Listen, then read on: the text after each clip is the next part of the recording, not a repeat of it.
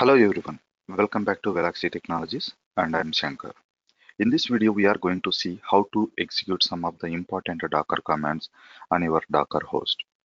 I hope you have followed my previous video how to install Docker on CentOS and also Amazon Linux. For this video I am using the Amazon Linux EC2 instance where I can install by using the yum install Docker. That's it.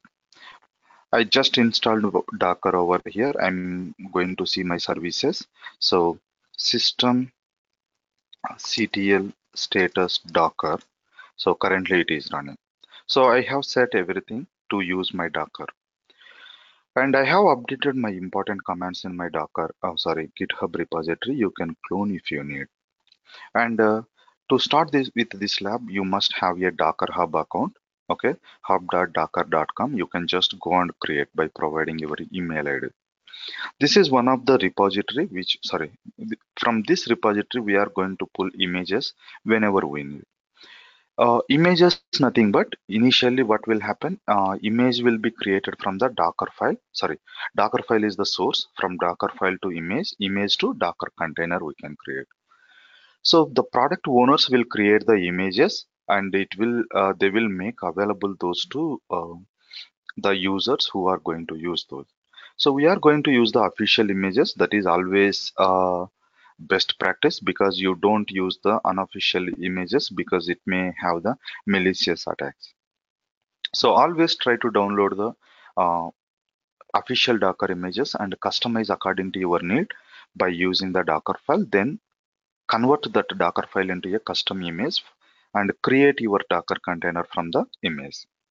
So currently if I see, I don't have any Docker images in my local host. So Docker image ls, this is the command which will show you how many images are there in our local system. But I don't have any images. I want to pull some images. If you want to pull some images, you can pull it from the official Docker hub.docker.com. From here, you can pull official images. Right. So assume that I want to run HTTPS. I mean to say Tomcat. So I can do HTTPS over here. It will show you the HTTPS services which are having the Docker images.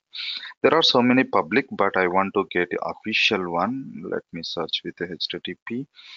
I can find HTTPD. Yeah, this is the official one. I want to pull only this one because I can trust these guys. The product owners create these Docker container, Docker images. So if I click over here, it will show you that there are different versions: 2.4.34, 2.4, and 2 latest nothing but 2.4 it will come. And if you want to pull this image, you need to run this command docker pull httpd. It is going to pull Docker image. Once you have Docker image, you can create or you can convert that one into a Docker container, right? So I'm going back to my console. I'm just going to pull Docker pull httpd and colon latest. This we call it as a tag, nothing but if you don't specify, by default it will take latest. If you want to specify some version, assume that there are multiple versions for HTTPD itself, right? So 2.4.3.4, 2.42 and Alpine and some of the old versions it might be have. So you want to take old versions, you need to specify the version. Assume that 2.2 if you need, you can specify over here. But we are not going to make it complicated. Let's execute Docker pull httpd. It will pull with the latest. You can just see tag taken as a latest and it pull the latest image from the hub.docker.com and stores in your local system. Fine. Now if I see my images, earlier I don't have any image. I mean to say Docker image. Currently I have one image and it has updated 2 weeks ago. Not from my side, from the official vendor side. 2 weeks ago they have updated this Docker image, right? And the size of this Docker image is 178, nothing but if you install this application it will come with the 178 MB space. Fine, I'm going back to again our Docker commands. So this is the Docker search httpd first command, nothing but I just searched http over here, right? Similar way you can search from the local system. So by default, it connects to the hub.docker.com, and it searches for the HTTPD wherever whatever images are there, and it gives over here. This is the one which we have pulled, and there are a few other which are updated by some other guys. So if you see in the, I'm coming back, and if you see here, whatever names you could see, same names you can find over here, because this is the command line where this is the command line where you can search your images. If I go to next command, I just pulled it. Yep. So next command is docker image pull, or docker pull you can do, and the image name and version name or tag. Next thing is docker image ls. Just we have seen how many images are there in your local system. Once you have image, you can able to create a container out of a image. Image nothing but it's like a OS CD. You can create any, you can install on any number of systems once you have image, right? Similar way, you can create any number of containers once you have image. So to create a container, we use docker run command. So docker run, D stands for detach mode, and minus minus name, what is the name you want to give for this container. So container name, and image name is httpd, that is what we have pulled, and does it have any version.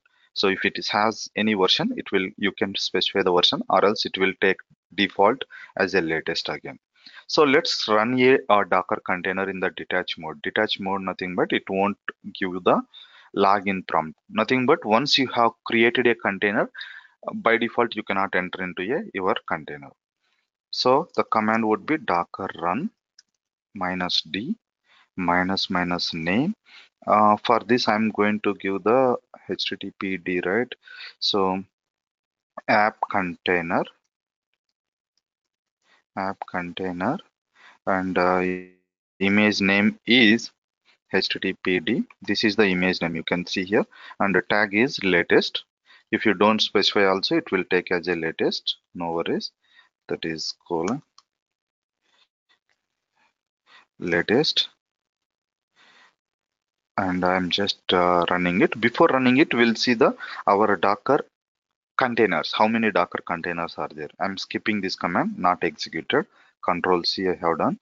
So let's see docker ps -a. It will show you the list of the docker containers which are in different states. Might be, it may be running, terminated, or stopped, any kind. Okay, so there are no images. I'm going to run this command again. I'm going to run the docker run command now. Docker run -d minus name, uh, app container, and the name is httpd and latest.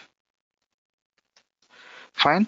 So now what it will do, it will create a docker container, and this is the docker container which created. And then let's run the docker ps -a. Now you can see a docker container has been created, and this is the container id. It will take first a few characters and httpd, and from this image it has been created, and in the background it is going to run, and it is created 10 seconds before, and up, and the port is opened, port number 80 is opened. The name we have given is app container, and you have a one more command, docker ps, just without any flags. If you run this one, it will show you only running docker containers. Okay, it is showing only running docker containers. It will show you all containers. That is the difference between the -a flag and without a flag. Next thing is expose your application to the host server. So what does it mean? That now you are running a container, and container level you have opened port number 80. Container level you have opened port number 80, and if you try to access this container from outside, it won't work. I mean to say, it is exposed within the container, but outside, if you want to access that application, you need to expose for the outside environment also. You need to expose for outside environment also. For that, what I'm going to do is, again I'm going to create one more docker container. So already one container we have created with the app container. So I'm going to give app container 2, and to expose we are going to use a option called p nothing but port. So you need to specify the this command docker run -d -p nothing but port host port, nothing but on host level on which port you are going to expose. Next, container port, application on which port it has been exposed. So the command will something sorry, next name, and as usual, so the command will come something like this, right? So before doing this one, let me try to access the application now. So wget is a command which you are going to try to access this application. Excuse me. So which you are going to access this application. So wget and the IP address of your host system,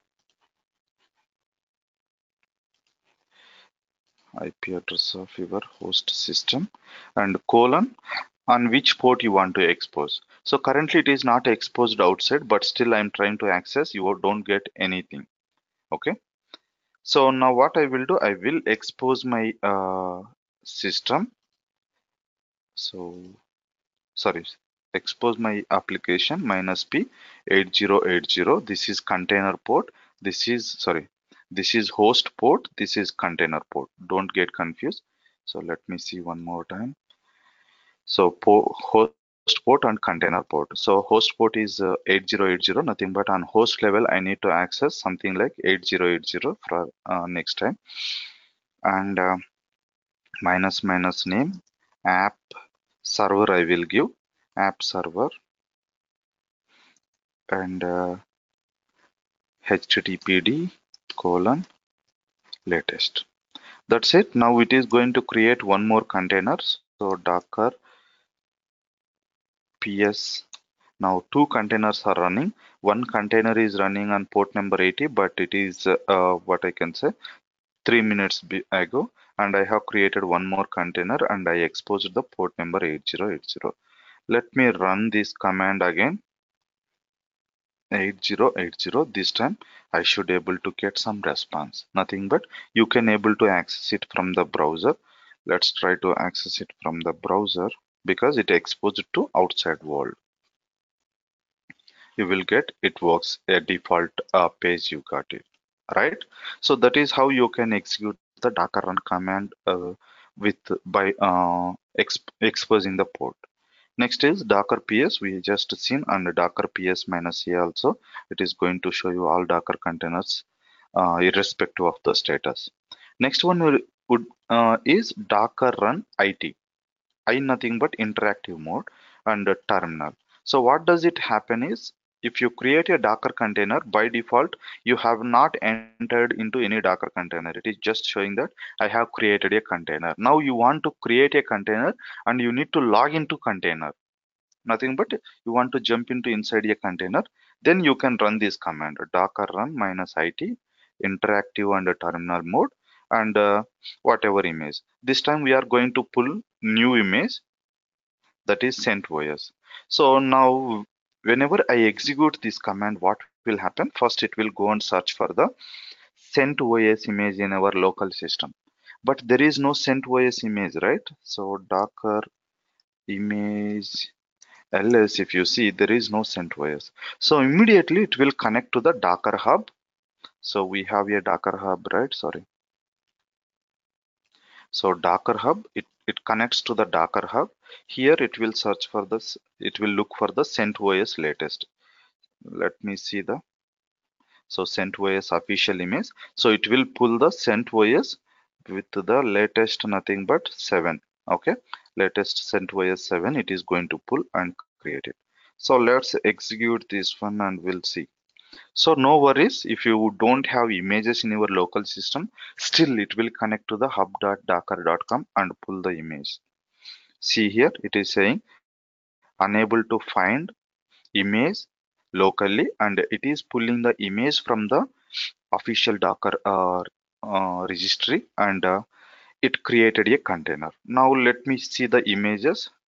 docker image ls, sorry, oops, sorry, I logged into the system also, right? Because we have given the interactive mode. Earlier you were outside. So what happened? Earlier you were in the system. Now you have logged into container. You have logged into container. Now you want to run any commands, you can run. But ls, nothing but these are the Docker container. Inside the Docker container, ls command. And you can do whatever you want. So it is a CentOS operating system only we have pulled. I'm just exiting. And if I see Docker image ls, now you can see one more CentOS, because it didn't find the CentOS whenever you executed. It pulled from the Docker hub and stored in the local, and also Docker ps. You could see that. Okay, I have exited, right? So it has been exited, Docker ps minus a. So you have created a CentOS and exited. So 26 seconds ago it came. It got terminated. So this is the problem if you launch a system with this command. Whenever you exit, it is going to exit from your Docker container. It will get stopped. So this is not a best practice. So usually we will run with this kind of commands in the real time. Next one would be the stop a container. This is the command to stop, Docker stop. This is quite common. Docker stop. I want to stop this container. Either you can give the container ID or else you can give the container name. Assume that I want to stop app container. Now Docker container has been stopped. You can see here Docker ps minus a. Now it has been exited. And if you want to start it again, you can run the Docker start, and either you can give the container name or else container ID also sufficient. So Docker status, sorry, Docker ps minus a again. This time again it is up. Fine. Next, if you don't want to use a container, now you want to remove. So currently there is a container in the exit mode, nothing but it is in stopped state. Now you don't want to use this container, so you can delete it. Docker remove container ID, sorry, Docker rm, right? Yep, Docker rm container ID. If you specify, it is going to remove your Docker container, Docker ps minus a, sorry. Now you have only two containers, both are up and running. And next one is you want to log into a Docker container now. Now two containers are running. Now you want to log in one of the container. Okay, this time what I can do is I can run the Docker. Now this time I'm not going to create a container. A container is already created and up and running. I just want to log in.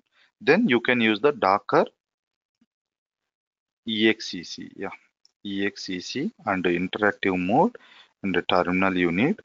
And next one would be the container name.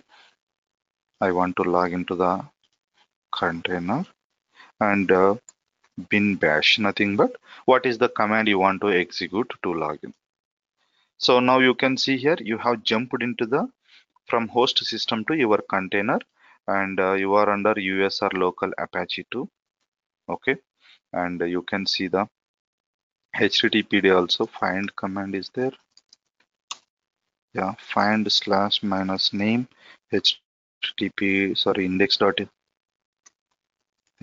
This is the default page, right? So it is there in the different locations. Usually it will take it from here. So these are the some of the important Docker commands which we are going to use for the project purpose. Hope this video helps you, and see you in the next video. Thanks for watching.